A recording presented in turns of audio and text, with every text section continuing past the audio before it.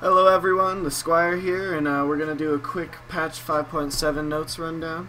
Just try and see what's going on with this patch, man. Let y'all know my opinions on it, other opinions. We're gonna run it through. Let's do it. So champion diversity, that's a big thing going on right now. I love it. I absolutely love the patches that we've been on recently. Like, I think 84% of things have been played in competitive. We have all these different champ picks, and I love that they're seeing that they're trying to balance everything out. It's awesome. So, Earth is still up, still fun as fuck, and everything's the same. So the Earth patch notes, everything's the same for that game mode. They haven't nerfed or buffed anyone or anything. It's still all the same. Bard, these are awesome buffs. Chimes give more mana. He has increased AD, which will help his harass in lane when he's just like autoing other people, like supports do. And the armor will help him survive in lane so he doesn't get instantly blown up. This is super useful, having 12% of his max mana restored instead of missing mana is awesome. It'll help him when he's roaming around. It'll just give him more mana, so it'll sustain better. And Meeps respawn even faster. So, and then the chimes increase that as you collect more and more chimes. And then his Q does a little bit more damage. So overall, these buffs are great. I think Bard is decent. I know a lot of people hate him. I think he takes a lot of work to be played right, and a lot of like synergy with your AD to an extent. But I think he's really strong in lane, and he brings great utility to the team. So I think these will help him. He'll be played a lot more after this, I think. He's already starting to get picked up. I know Lustplay's been spamming him and stuff like that. W, this one's interesting. I like it, but I don't. I love Blitzcrank. Basically, he gets way more speed, but it rapidly decays when he uses his W. But then afterwards, he's also slowed for a second and a half. Like, he slows himself, which is kind of weird. But, I mean, it's good, because it kind of gives counterplay, so he's not just spamming W and moving faster for no reason. So that's good. This is definitely going to help Darius out. Darius buffs are pretty scary. So it refunds mana when you kill people, so you can keep the chain, the reset going on while it's going on. And then at rank 3, the cooldown completely resets, which is pretty massive. I mean, that means once late game, it'll help him scale late game better, because right now he's pretty good at bullying a lane decently, but he's like pretty good at win lane lose game, like Yorick, sort of, kind of. That's debatable, but basically he was really good in lane, and then he kind of got outscaled and kited by everyone. But now it'll at least help his late game more. In team fights, his ult's gonna reset late game, which is crazy. A little buff to Evelyn, so they're slowly kind of bringing her back, so she's not oppressive like she was forever ago, and she was picked like every game basically. But the new jungle did hurt her, so we're gonna see what's going on here. They're just kind of slowly tuning her up, I think, instead of like giving her massive buffs. This fizz buff or change, I guess, is they're like, okay, we don't want AD fizz anymore, we want AP fizz again, because they want him to be more of, like they say here, more of an assassin rather than being a tanky assassin, basically. So that's good. He'll just build more AP now. His W's, or his percent health's a dot instead of the on hit. Basically, they just flip the damage, sort of. I mean, that's not exactly it, but so his W does more damage when it's activated, but it bleeds for percent of missing health. So it'll just turn him into AP. His kit's pretty good. I don't think, I mean, you know, Keen pulls him out occasionally. His kit's so good that he's always going to be decent. I mean, the troll pull is too strong. Garen lower cooldown ults, which is going to be fun. If you like being oppressed in lane and being dominated by someone, then you want to play against Garen, so it'll be fun. Tiny little bit of nerfs to Hecarim's sustain, just because he's strong right now, but like his damage will still be good. He'll be fine. He just has to decide better trades, basically. So he'll still be played. Ooh, I didn't remember these Kassadin nerfs. Or buff. Huge buff. So Kassadin's ult, when it restacks, or like when it increases in mana, now it doesn't take 20 seconds, it only takes 15, which is going to be really good because you would basically have a long ass cooldown on your ult with too much mana. So this will help him out a bunch. I think he's slowly starting to build back up to being really good again. Okay, so Maokai nerfed just to early game because Sustain Tree was a bit ridiculous for a tank. So now he's weaker early game, same late game. So basic balancing here.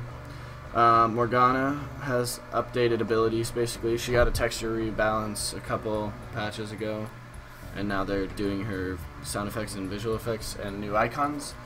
Check that out if you haven't. It's really cool. All the skins are changed for the most part. I think every skin got changed, even her newest one, Victorious, and Ghost Bride. Q I think has a little better hitbox now. I tried it out on PB. It's decent. It's decently better. W, all of her abilities look badass, and then her ult's easier to tell when you've broken out of it or when it's about to stun you and stuff like that. So that's cool. Nidalee nerfed to her base health and her health per level, so she's going to be squishier, which is great because there's no reason. I mean, she can sit so far back and throw spears at you and then jump away. So with her mobility and range, that's completely fair. I don't think it might stop her play a little bit in jungle. She'll be squishier. It'll be harder for her to clear, but I think she'll still be fine. Honestly, it'll just be a little rougher early game.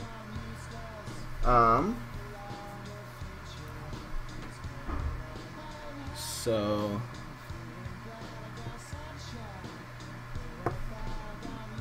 blinds weird. So blind miss window changed from on attack, declaration, on attack launch.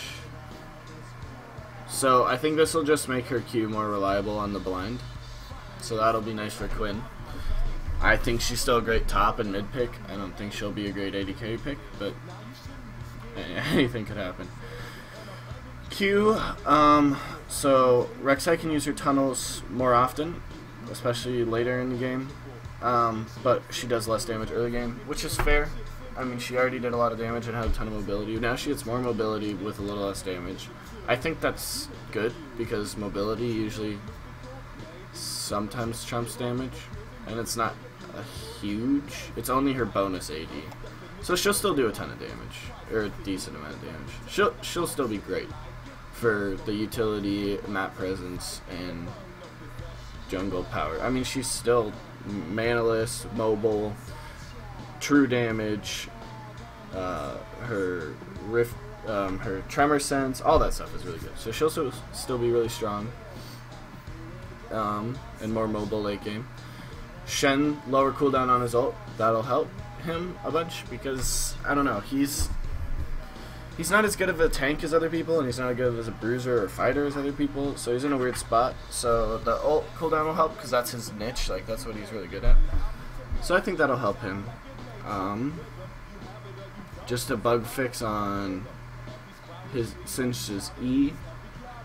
Q, okay, so the blind fix, just like Quinn's, so they'll have similar, or it's just making blind more reliable. Okay, so now Tristana buffs again.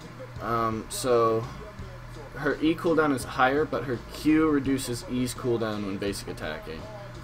So basically, she's like the queen of resets for AD carries now. You get resets on her jump, you reset her E with her Q, and her Q with her E. It's kind of complicated, but basically you Q and E someone and you shoot them a bunch, and you get cooldowns. That's how it works. Good for Tristana. Cinderhulk nerf. It's only minus 50 health and plus 50 gold, so it's not too crazy, but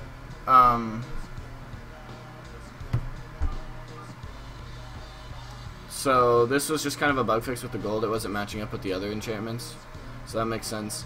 And then the health, the tanks were becoming a bit oppressive, so, and like everyone was using Cinderhope. So this will tone it down a little bit, but I mean, it's still a great item. You get the Sunfire passive, you get the bonus health from it. That'll be great. I mean, Cinderhulk still will be good. It's not like tank junglers are going to die off because it's minus 50 health and plus 50 gold.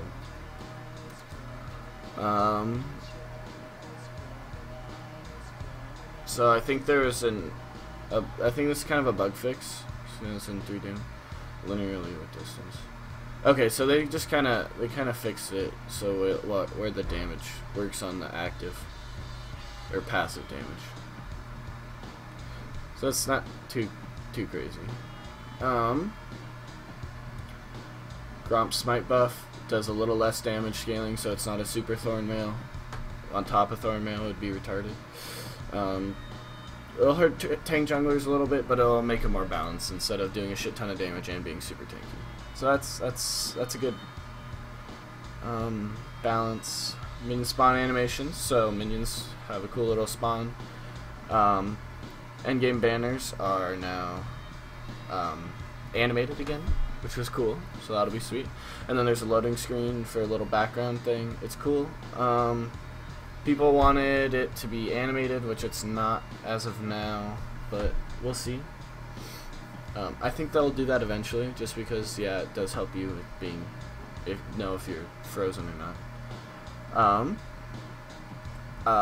Luden's Echo has a better proc animation, and it has a different build path in Twisted Tree Line and Crystal Scar because there's no needlessly large rod there. And it's less AP, but yeah. For all you 3v3s and Dominion players, now there's Luden Echo that's semi-balanced and makes sense. Couple bug fixes, team builder lobbies, suggested players, more team builder, spirit guards, champion interaction voiceover has been fixed, so that's sweet, since everyone was complaining about that. Rito listens to Reddit and other people. Ward hop crash. They even call out someone for helping fix that. And then there's some badass skins coming out this patch. Arclight Vayne, I think, looks awesome. I don't know why people complain about it. Debonair Gallia looks awesome. This is and back to the Vayne skin. It's the only one with actual like changed particles for the most part. So I think that makes it badass. I don't think it looks as ugly as people like to say, but you know. Guardian Sans Rammus, he's a fucking scarab. Has wings that come out when you Q. It's fucking beautiful. Skarner, another skin for Skarner after like 2 years. Or Zac. Poor Zac. I think they're doing something big for Zac on that topic, but we'll have to see. Guardians of the Sans Xerath, also another really badass skin. I think it's his best skin, honestly. Tied with Scorched Earth, but and then Skarner's like a badass skin that's not 1820, not a legendary skin for the Battlecast one, although that one's badass too. So those all fit along with Kha'Zix. I bet they'll do a 5th one, maybe. I don't know, we'll see. Yeah, so let's see if Kha'Zix, yeah. I don't know, they like to do full teams, but it's not like a whole team. It's not 80 carry support, but that's cool. And then big news, Omega Squad Teemo. Check it out if you haven't. Go watch over at Skin Spotlights. They have a fantastic coverage of it. It's so cool. I played a whole boss game, just 1v5, just messing around because it was so cool to see the particles and stuff. His Q throws like a little red knife instead of like a shot. He's got like a red laser. It's a legendary skin, 1820, badass as fuck. It's gonna have a loading screen. His Qs are like mines that like or his ult, his shrooms are like mines that and then do like a green nuclear explosion. It's badass. The voiceover is fantastic. That'll be fun. But watch out for all the Teemos this patch. And that'll do it for me. I hope you guys enjoyed watching. Let me know how I did. Like, subscribe, follow me on Twitch, follow me on Twitter. Whatever, you can see when I go live, you see when I post new videos, all that stuff. I love feedback. Let me know how I did, and thank you guys. Have a great day.